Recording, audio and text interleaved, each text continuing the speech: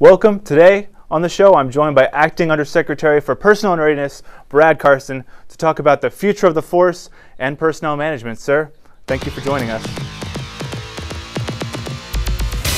Now, sir, my first question is why? Why all the personnel changes and initiatives? What changes in society and the makeup of our force has the DoD seen that's kind of prompting the big personnel changes that your office talks about? Across the Department of Defense, we have the greatest number of people who are working in incredible jobs, doing incredible efforts. But the question, I think, for all of us is whether we have the force we need for the future.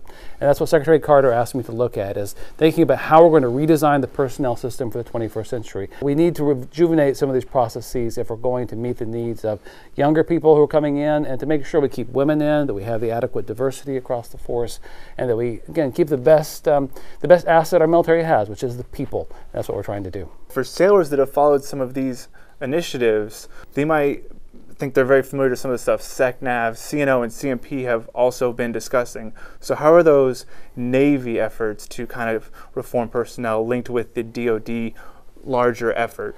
Well, the Navy is a leader in this. What Secretary Mabus, what the CNO, Admiral Greenert have talked about are exactly the kind of things we're trying to do across the force. But sometimes the Navy is hamstrung by legislative proposals that keep the Navy from doing all that it wants to do, and the other services too. So what we're trying to do is restrict, or end some of the restrictions on that law requires, to encourage the services to adopt the best practices that the Navy is showing us. Well, so when we talk about the future of the force that your office is pushing, a lot of times people will mention the overhaul of personnel policies. Is that accurate? And what are the main things going into this overhaul?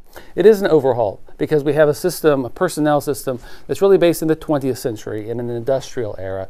Today we're in the 21st century, an information age. I think new people coming into the force, the millennial generation, want a more flexible system. They want a more narrowly tailored one for their own talents. They want the chance to raise their families. They want to stay in certain stations longer than previously allowed.